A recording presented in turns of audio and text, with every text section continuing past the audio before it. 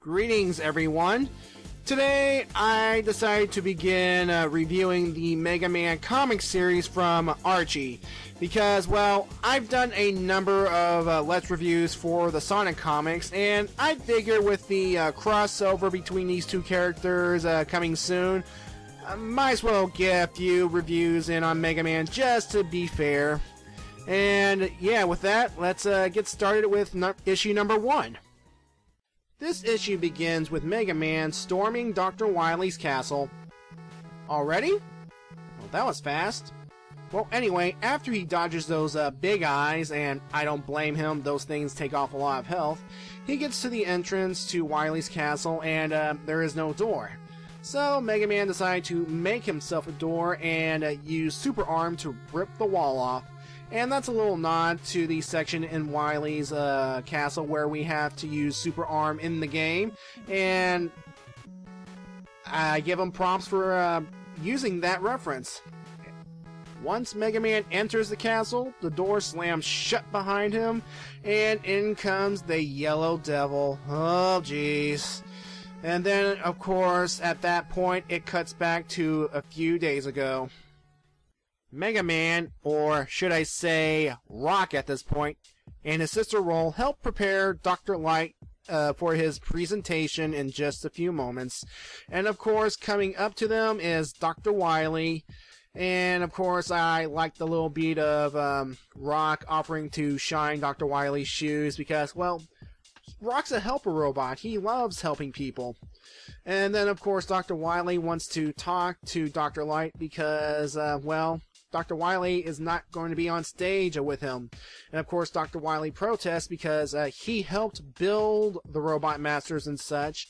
But then, of course, Dr. Light retorts saying that Dr. Wily has participated in some unethical robotic experiments. And of course, Light wants Light Labs to be a family-friendly organization. And then, of course, good old Wily says, well, Light makes right, or nice little nod to the whole English thing the Japanese had.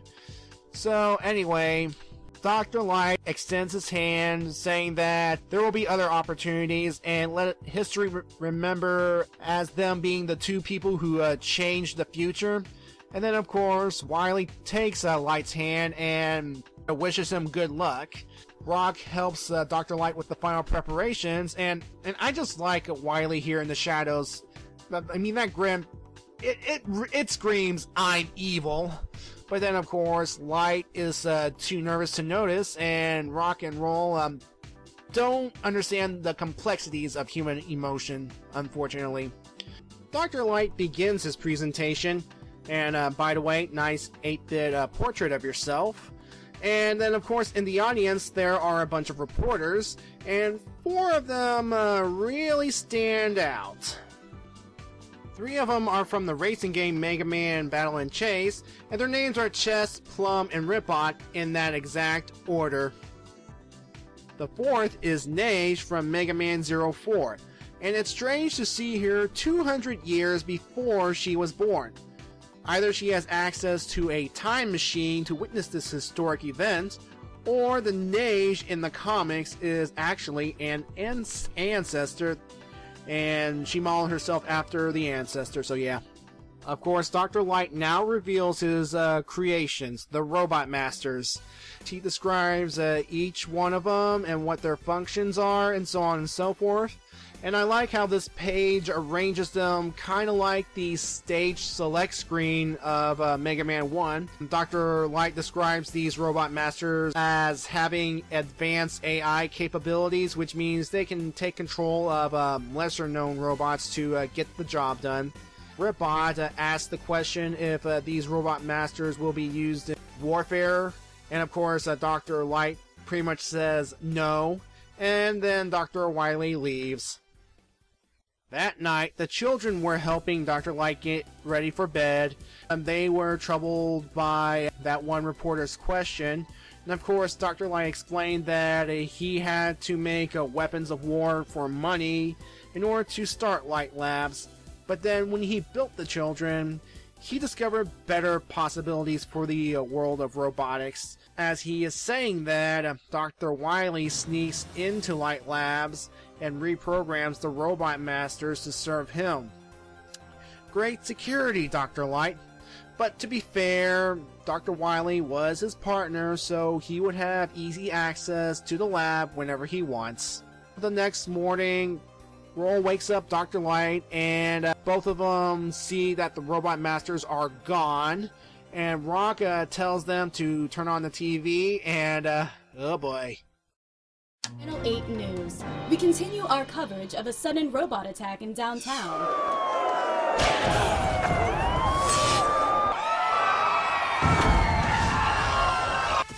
As you can see, the robots continue to cause massive damage after both the police and Archie Dr. Wily controls the airwaves now, and soon the world! My robot masters are unstoppable! I demand complete and immediate surrender from the world's leaders, and to be recognized as the greatest genius in the history of mankind! Turn it off.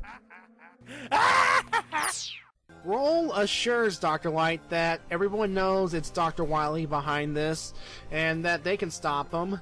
But then, of course, Dr. Light says that, we built the Robot Masters too well.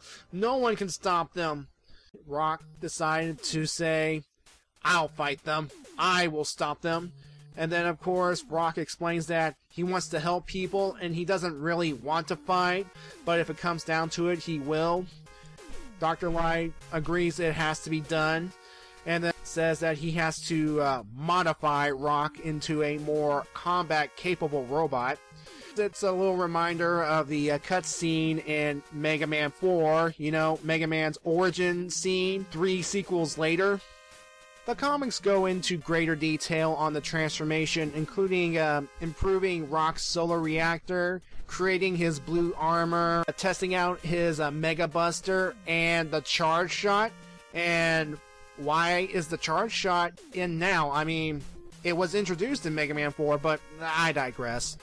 And of course, the copy chip that will allow Mega Man to copy abilities.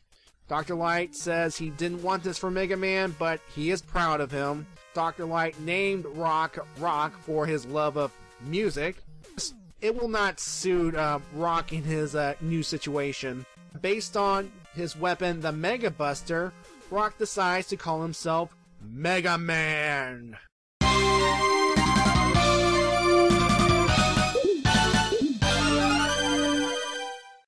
Overall, this is a great start to a great series.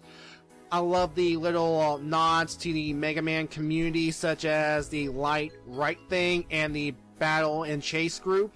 The writer of this comic series is also the current writer of the Sonic comic series, Ian Flynn. So we're going to expect some more nods to the games and such in the future, I bet.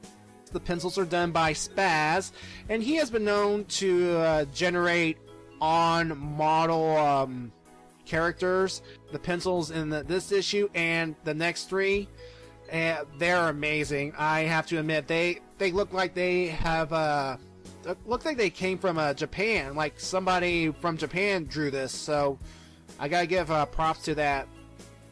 Also, love that little backstory of Light, showing that he was not always the peace-loving guy. He made weapons of war. But, of course, we all have to do dirty things every now and then just to make money. Making weapons, easy money.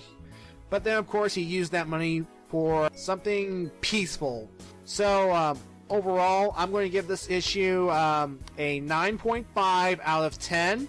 And I'm looking forward to reviewing the rest of the Mega Man comic series, because, well, I've read every one of them to date, and it's going to be an interesting ride. So, thank you for joining me, and I'll see you next time.